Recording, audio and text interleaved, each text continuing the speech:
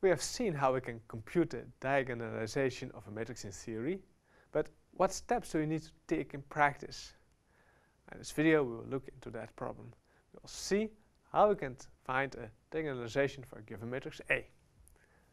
We have given a matrix A. The question is, find a diagonalization of A if this is possible. So, can we find matrices P and D such that A equals P times D times P inverse? What do we need to do? Well, we know the matrix D has the eigenvalues of A on its diagonal, so let's start with computing the characteristic polynomial of A in order to compute the eigenvalues of A. So P lambda equals the determinant of A minus lambda times the identity matrix. So determinant where you add minus lambdas over here and over there on the diagonal. The determinant of this matrix over here equals 1 minus lambda times 4 minus lambda minus 4. Over here we work out the brackets.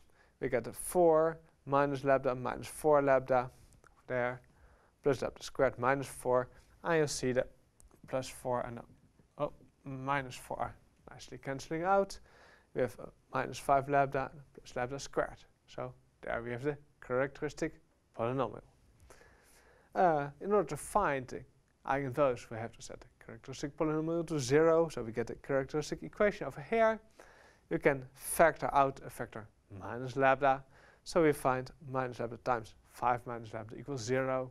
So this is 0 if either lambda equals 0 or if lambda equals 5. So the eigenvalues are lambda 1 equals 0, lambda 2 equals 5. Or you just reverse the order, that doesn't matter. That's step 1. Now we have an idea how the D matrix should look. But what about the P matrix? Well, for P we need the eigenvectors of A. So how again did we find eigenvectors? Well, we start out with lambda 1, and we know that we have an eigenvector if A minus lambda 1 times the identity matrix times the eigenvector equals a 0 vector. So we compute A minus lambda 1 times the identity matrix. Well, since lambda 1 equals 0, that's of course just A.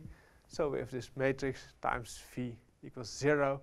Well, it's an equation of the form A equals B, so we know how to solve it. Make the augmented matrix A augmented with B, which is in this case the 0 vector.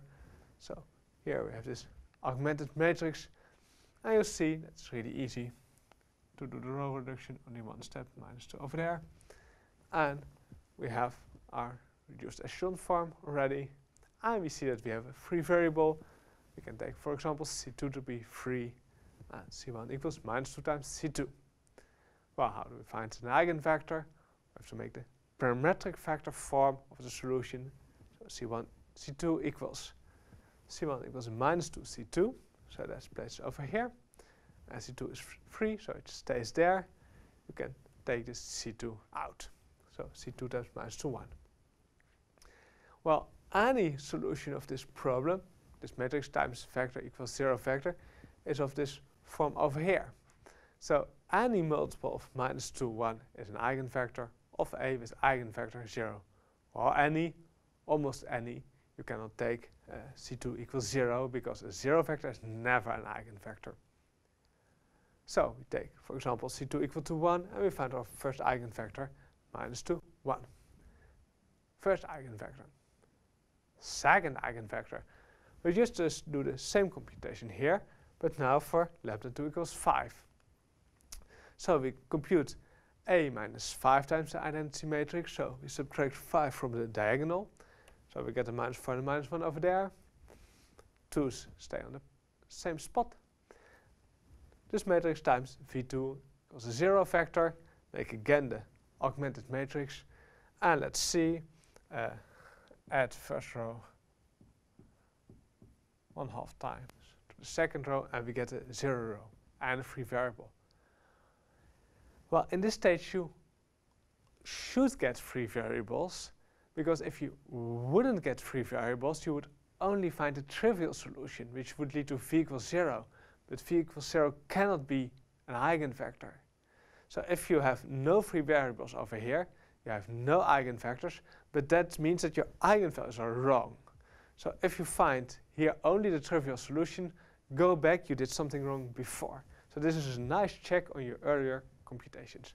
But we find 3 variables, so it's fine.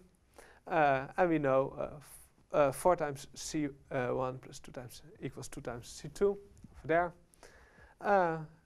Put it in a parametric vector form, C2 in the second spot, and C1 equals 1/2 C2. Take out the C2. And the factors V2 are of the form multiples of 1/2, 1. And I don't like fractions, so if I can choose a C2, I would choose myself C2 equals 2, because then you get rid of the fraction over here. So we have, for example, V2 equals 1, 2.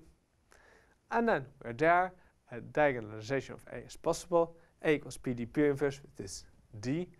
Eigenvalue is 0 and 5 on the diagonal. And you put the corresponding eigenvector, so the eigenvector corresponding to 0 as first column, and the eigenvector corresponding to 5 as the second column. And you can check, of course, that P is invertible because the determinant is non-zero. So this is how you can find a diagonalization of a matrix A. You see, it's quite a lot of work because you have to find all eigenvalues, you have to find all eigenvectors, but once you have them, then you're done.